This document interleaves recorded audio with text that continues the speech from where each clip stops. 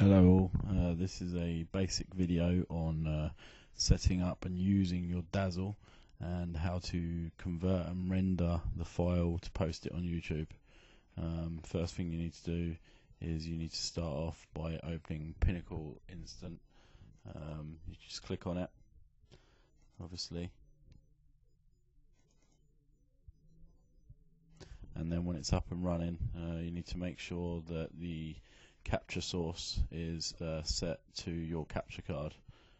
In my case it's the Dazzle DVC 100, and obviously the options, I don't mess around with these options, these are all pretty standard, but you need to make sure that the video standard is set to NTSC. I know this is an American format, but it's the one we need to use in order to record with. Click OK. Set the folder obviously to where you want it to record to. I have mine set to just an external folder which contains all of sort of my TFC information, and then the only other thing you need to adjust on here is the number of minutes that you want to record to. I have it set for 60. I mean, generally an hour is enough for most things. And the video quality, I have mine set to automatic. For some reason, if I try to take it any higher, like to good, better or best, I have some recording problems. So I leave it automatic and that does the job. The next thing you're going to need to do, if you look over on the screen at the moment, you'll see it's in black and white. Obviously when you're recording you're going to want full colour, so you need to open up a program called Amcap. You can download that, just type it in somewhere on the internet, AMCAP. So click on that and you'll just get a little cannot create audio capture filter pop up. Just ignore that, go to devices and make sure that's also set to the Dazzle DVC 100 video device. You'll notice that there's no picture here. If you have a picture come up here, then you need to start again because you shouldn't be receiving a picture now that you've got it open in Pinnacle. Go to the options and set the video capture filter to CCAM-B. So go down until you get to CCAM-B. You'll notice now that on the main screen you'll have colour. The second you click start recording, it'll go back to black and white. So I'm going to click start recording now, and I'm going to click yes because obviously I want it to record. But unfortunately it's gone back to black and white. It's really easy to get around. Just go back to the folder over here and reselect CCAM-B. It's probably already on CCAM-B, so just go back to it again and the colour will appear. As you can see now, it's back in colour and it's recording, and I've already got sort of 18 seconds of footage here, so I'm going to stop recording now. That's enough footage, so stop recording there. I'm going to come out of all of these programs now, and now I'm going to show you how to convert the folder that you just recorded into a YouTube video. So you need to go to where the recordings are. Mine's just here. It'll show you it as a VTS file, but Vegas does read VTS files. It may be better if I show you this way, because I know a lot of people have problems with this. Right, you need to go to File and Open. You need to go to the folder that it's in, and at the moment you'll see that there's no items match your search. But all you need to do is click on this one here. At the moment it's set to all project and media files. Go all the way to the top and just click on all files.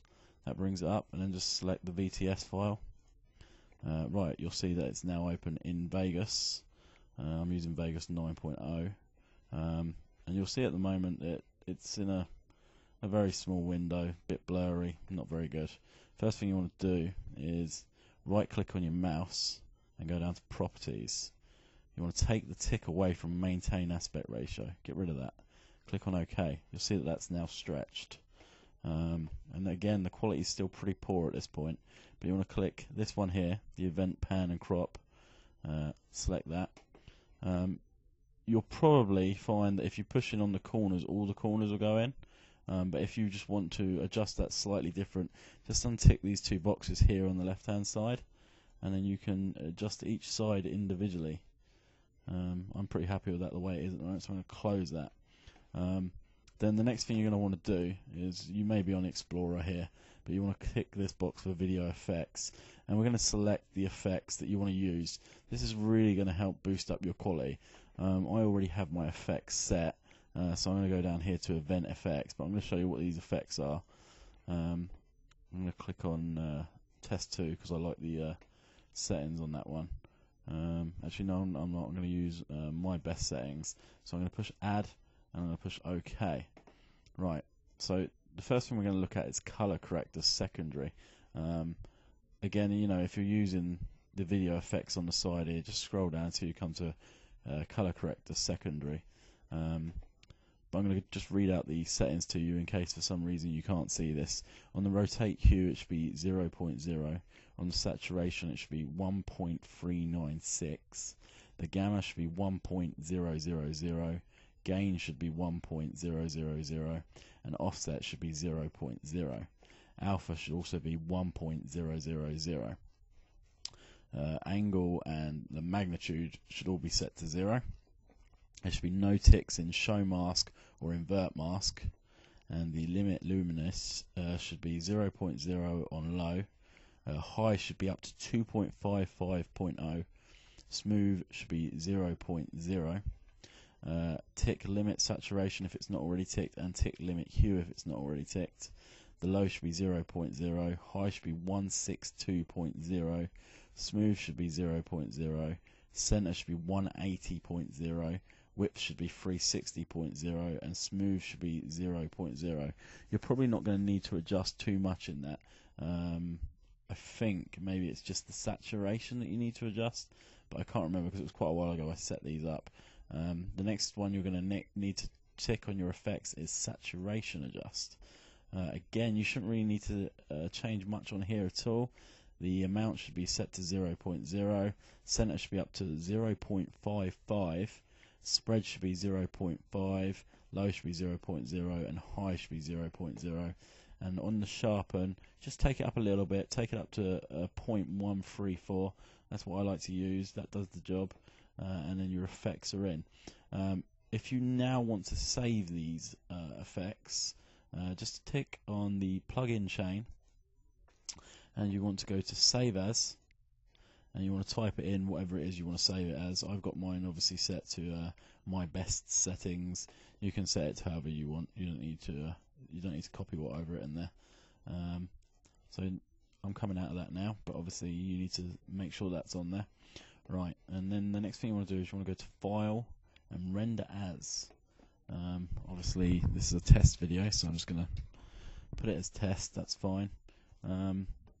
Now if you go on YouTube, you'll see lots of tutorials telling you to use all different weird and wonderful things. Most of them will tell you to use MP4 format, and eventually this video will be going into MP4 format for YouTube, but I find that if I do it through Vegas, it doesn't come out as clear as if I convert it twice through another program. And that sounds absolutely crazy, but it really does happen, and I'm not sure why, but the quality is better if you do it the way I'm about to show you. So you want to go to Windows Media Video V11. If you're using an older version, it may be like V9 or something like that, but V11. And again, I've got a custom one set up here, but you're going to set as 3 Mbps video, and then you're going to customize that. Okay, so you're going to customize it, and on the audio you want to make sure that it's ticked for include audio, set the quality to VBR, format Windows Media Audio 9.2, and the attributes VBR quality 10 44 kHz stereo VBR.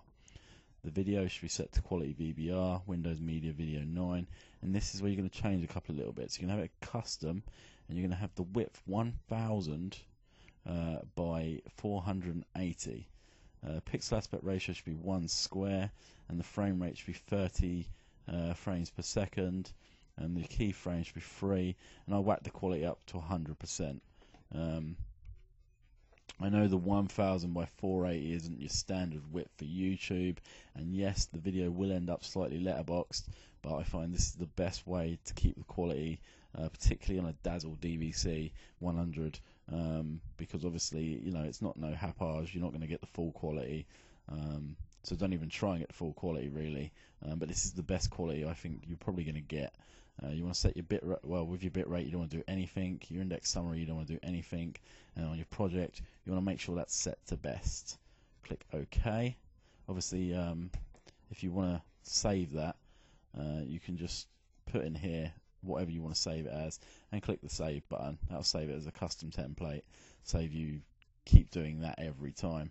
And then obviously for me I've saved it as YouTube high quality, so I just select that and now I'm just going to save it. Obviously it's only a 20-second video, so it's going to save quite quickly anyway. Obviously the other thing I didn't mention, and for the purpose of this video it's not all that important, but if you want to splice some parts of the video out, then all you need to do is where you want to splice from, if you just hit the S button on your keyboard on Vegas, that puts splice in, and then obviously the section you don't want you can delete that, and then obviously that's that done. Right, the video obviously finished rendering whilst I was talking, so we're just going to have a little look at the test video. Obviously this is the black and white bit from when we started up Pinnacle and we was just messing around with the Amcap. That's at the point where we've selected CCAM B, so now we have the full colour, and obviously you know you're not seeing the full quality at the moment, but this is the quality that you're going to get from the video, and you'll see the little letterbox effect here, but it's no big deal. Okay, now the next thing you're going to need to do is, I said that we're going to put it into MP4 format for YouTube, and that's exactly what we're going to do. At the moment it's in AVI format, but to convert it to MP4 format I use a program called FLV to AVI. Click on that. This is really easy to use. Just click add files, click the video that you want to convert. That'll drag that into the program. Video quality, whack up to superb, get it as high as possible, and you're going to put your designated folder as to where you want it to save. I'm just going to put it in my finished videos over here, and then I'm going to hit the convert button. This doesn't take long at all, because remember you're converting it to an MP4, and MP4s really aren't that big. So there we go, there it goes, it's over 80%, and that's that finished. Right, close everything down, I don't need anything. Right, the next step is to obviously get it onto YouTube. So obviously you're going to open up your internet at this point, you're going to select YouTube.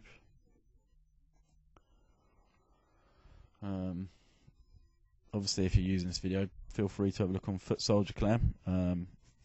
That's our channel, that's got our videos on it, it's got quite a bit of stuff on there, stuff that I've done, stuff that other people have done, but yeah, it's really easy to upload to YouTube. Make sure you've got an account, and then you click this little button here, upload. Go to upload video, choose the video that you're uploading. It's only a short video, so hopefully it won't take that long to upload. Copy, paste. I'm not going to put too many tags in here, but obviously for whatever video you're using, put as many tags in as you want. I'm going to put it in the entertainment section. Click on save changes just here, and now we're just waiting for the video. Your video settings have been saved. Over here is the Foot Soldier Clan thing, but obviously for your account it'll be something different. Just click on my videos. Obviously in your videos it'll be the top one. As you'll see at this point, it's a little white screen because it's still processing at the moment. If you click on this video, it'll probably give you a message like an error has occurred, please try again later. Again, this is because this video is not yet processed. For the purpose of this video, I made another one slightly earlier. These literally only take a couple of minutes to process, but this is the one I made a little bit earlier using the exact same settings that I've just shown you. There you go, playing away. It's probably pretty clear there, you can probably see that quite well. I hope this has helped you. And any questions, feel free to message this video. And by the way, for this video I am using the exact same settings that I've used to make the test videos for you to see those settings.